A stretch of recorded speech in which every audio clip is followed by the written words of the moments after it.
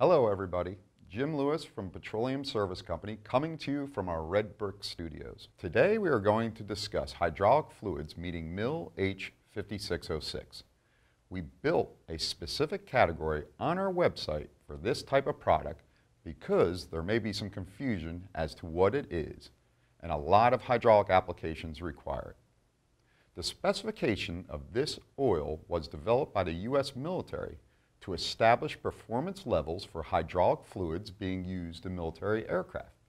The original specification, MIL, standing for military, H for hydraulic fluid, and 5606, which designates the oil's performance properties, was designed so that any oil of any brand will perform at the same performance level, as long as it meets this specification.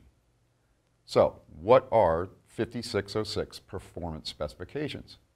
It has an ISO viscosity grade of 15, which could be considered very thin compared to most hydraulic fluids. This allows it to flow at very low temperatures. This, of course, is necessary in aircrafts flying at high altitudes. Contrary to what you might think, this is not a synthetic.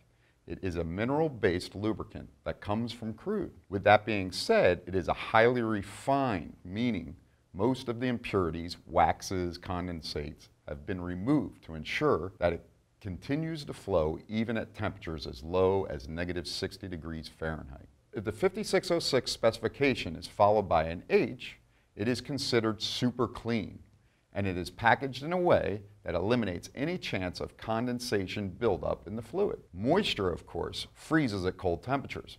This is not good in aviation applications, because these hydraulic oils are highly refined and perform so well in cold climates, a lot of equipment manufacturers that have nothing to do with aviation call for 5606 type hydraulic oils for use in their equipment. This is where the issue of cost can come into play. The current specification used by the U.S. military for this hydraulic oil employed in military aircraft is mil-PRF 5606H. Hydraulic oil manufacturers have to pay large sums of money in order to have their products approved by the U.S. military for use in their aircrafts. In turn, the customer pays a lot more for that product. In actuality, the majority of applications requiring 5606 type products are actually land-based.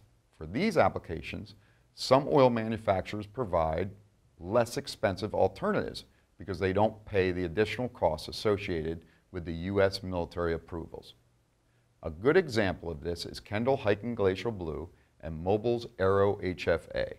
They meet all the performance requirements of MIL-H-5606, but the manufacturer doesn't pay the additional approval fees associated with the current mil-PRF 5606. As always, at PSC, we try to put as much information at your fingertips as possible to help you make an informed decision on the correct products to use for your application. But if you have any additional questions, we are here for you. Feel free to chat with our technicians online, email us at buy@petroleumservicecompany.com, or call our toll-free number. Thank you for watching, and I hope this was helpful. We'll see you next time.